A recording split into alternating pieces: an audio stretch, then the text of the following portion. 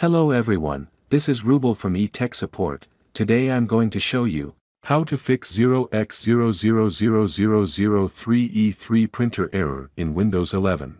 To fix this error, right-click on the Start menu, click on Settings.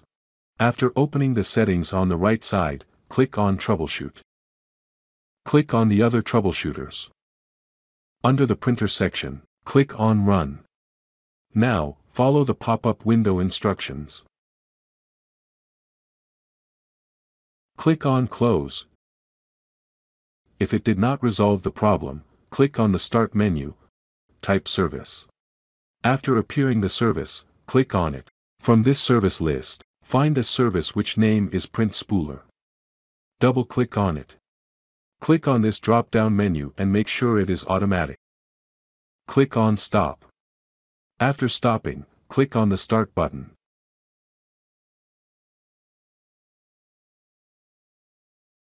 Click on Apply and OK. Job done.